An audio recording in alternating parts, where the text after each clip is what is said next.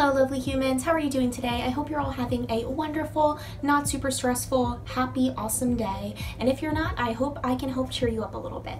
Today I'm back with an old friend and very special guest, Sir Sugarcane. And if you've been watching my channel for a while, you'll know that he was the first stuffed animal that I actually started adding into my videos. And I wanted to bring him back because he's obviously awesome. We all know how awesome you are, Sir Sugarcane. You don't have to tell anyone. But also because what I'm going to be talking about today is the importance of having pride in who you are and not being afraid to be yourself. And the one thing that taught me that message was my experience being a fake person. Now you're probably sitting there right now thinking, what are you talking about? You're gonna sit here and tell us how you were once a fake person? That's gonna make you look really bad, Kelly. But there was a period of my life where I was basically a fake person. And I wanna explain to you guys that it really taught me a lot about myself, and I wanna explain to you guys why I lived my life like that for so long. This topic was actually a topic that I asked your opinion on. I reached out to you guys on my social media, and I asked what you think I should talk about in my next video. I really want my videos to be more interactive, and I want you guys to tell me what you want me to talk about, because I'm here to help you guys. I'm here to reinforce positivity. I'm here to share my experiences, and I want us to be friends and communicate together. So feel free to comment below on this video and let me know what you want me to talk about next time as well, and I will listen to you. So to really get into this topic and to explain to you guys what I'm talking about, I have to go back in time, way back into my childhood. When I was a kid, I was very imaginative, and I was also kind of a big dork. I grew up loving cartoons, I loved video games, I loved anime. Pokemon was basically my everything from a really young age, Sonic the Hedgehog, and I spent my childhood playing pretend with my little sister and my best friend who lived across the street. And the three of us would pretend to be characters and have a blast, and it was just an awesome childhood. But when I entered probably about 2nd or 3rd grade, I started to struggle with social anxiety. I actually made a video on my channel about this a few years ago, so I could post the link to that video as well. And basically, I just found that when I was in a school setting, probably starting all the way back in 2nd grade, I would just feel really afraid to express my interests and the things that I liked in front of my peers. I don't know why it started. I mean, I did go to Catholic school when I was younger, from 2nd through probably around 7th grade. And the school that I went to just had a lot of really sort of cliquey kids. And you wouldn't think that in 2nd and 3rd grade kids would be cliquey, but it happens. And I just started to feel really insecure. And if I ever expressed something that I did like, people would make fun of me. I got bullied. And eventually I just became really, really shy and quiet and closed off. And I was kind of the kid who would sit in the back of the class and just kind of draw cartoons and not talk to anybody. And it was to the point where I would actually be having heart palpitations going to school because I was just so afraid of being around my peers. But in a way, I was already being a fake version of myself, because I would go home and I would be super outgoing with my sister and my best friend, and I would make all these home videos, and I was totally confident in being myself and expressing all of my interests. But in school, it was a different story. Now, this did not stop when I got a little bit older and entered high school. I actually did go to a public high school, and by this point in time, I was probably around 14. So of course I was maturing, I was developing more mature interests, and I started really caring about the way that I looked. And when I was 14, I started getting into the modeling industry. I was going on a lot of auditions, I traded in my glasses for contacts, I started wearing makeup, and all of a sudden I started getting attention from people around me. And I wasn't used to this attention, because usually I was the sort of shy, quiet girl that blended into the back corner and was always picked last in gym class. So it was weird to be getting attention from people. But here is the thing, lovely humans. I was still scared. I might have looked different, I might have had more confidence in myself because I was getting attention because of the way that I looked, but I wasn't confident in expressing my personality still, so I was still kind of holding back. In high school, I wasn't really viewed so much as a dork because I didn't let any of my personality show, but I was viewed as someone who was stuck up because everyone knew that I was into modeling, but I was also very quiet. So instead of people thinking I was just shy and kind of geeky, people thought that I was stuck up and full of myself, which was not the case. I was just walking through the halls of high school, secretly having a panic attack every day, and nobody knew it.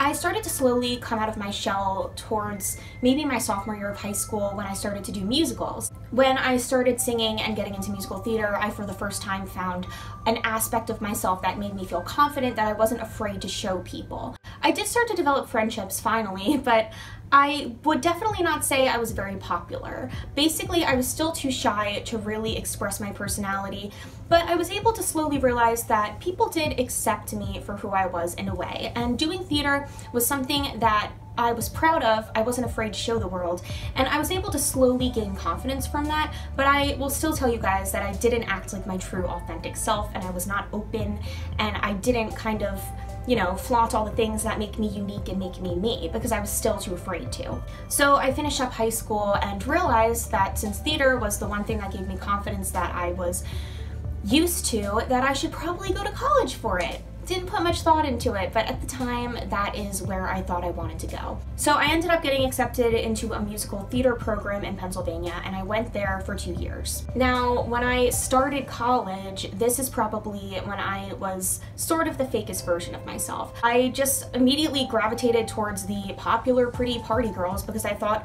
well, I'm a girly girl, and this will make me fit in, and this will make me cool. But to be honest with you guys, I didn't have anything personally in common with those girls. I hung out with them, but I never felt like they truly accepted me.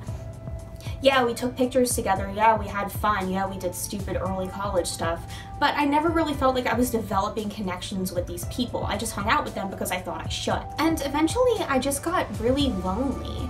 I felt like I was living this life that just didn't feel true, it didn't feel authentic, and I realized that people weren't really accepting me, and people still thought that I was stuck up, when in reality I was just still too shy, and I had these walls up and I didn't know how to break them down. I still remember the feeling of just hanging out in a group of people and having nothing to say, wanting to say so much but feeling like someone was just taping my mouth shut, like I was incapable of speaking. I just felt that everything that I had to say had no value and it wouldn't be accepted.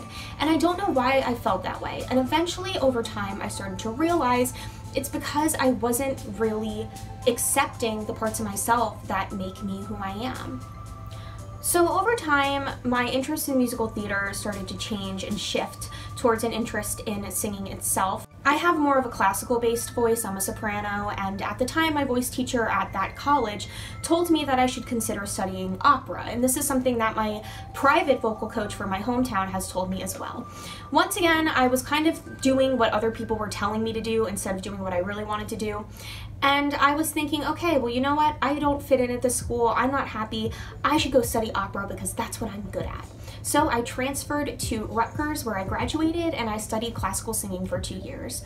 It was at Rutgers that I really felt that I finally met real, true, authentic friends. I did study classical singing for 2 years there, but over time I started to miss theater, miss acting, miss the thing that I started doing when I was so little. And that was enjoying videos and being in front of the camera and letting my personality shine. So I started doing some local theater at the school, and when I did this, I met some of the best friends I've ever met in my life. And for the first time, I met people that had similar interests to mine. There's a few people during this time period that have really helped me realize that if I just speak out about things that I like, I'll find that other people like the same things too, and that it is possible for me to meet my people. And all of us will find our people in time, lovely humans. If you feel alone, if you feel like you don't fit in, you're gonna find your people. You just gotta give it time. And the best way to find your people is to be who you are.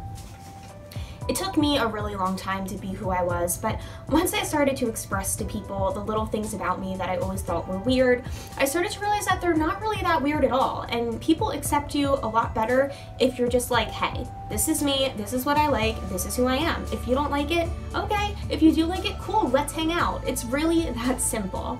So now I make videos with my cute stuffed animals. I wear anime shirts from my favorite movies. I still wear pigtails even though I'm a grown woman. I don't care.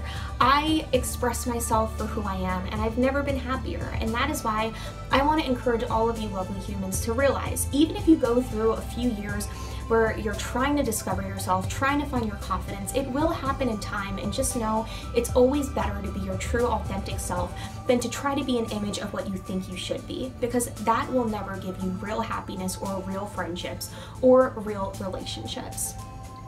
So that's my story about when I was a fake person. I wasn't fake in the sense where I was mean to people or screwed people over, but I was fake in that I wasn't being the real Kelly for a really long time. And once I decided to finally become her, I've never been happier, and I've never lived a more positive life. So I hope that maybe this story helped explain some things to you guys. I really hope maybe it helps some of you who might have gone through this before. And if you have, share your story, comment below, and I will comment back. I would love to hear some of your experiences, because I think it's better that we all talk about these things and communicate them so that we could all help ourselves find that true love and acceptance. So until next time, Sir Sugarcane has a flight to catch. He's going on another vacation, so extravagant. And I'm still never invited. Like, I'm his mother. It was nice chatting with you guys. Remember, it's always better to be yourself and let your dork flag fly if you have one. As I always say, I think everyone has one. And I will talk to you guys next time on Kelly True Thoughts. Have a lovely day.